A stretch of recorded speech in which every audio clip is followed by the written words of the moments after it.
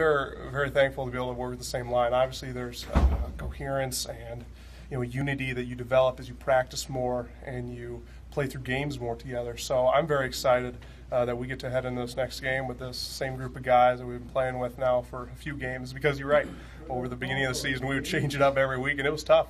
It was to play with different guys, but I'm very excited to play with them, and I think we are really developing a unity. But it's a big deal playing with the same guys.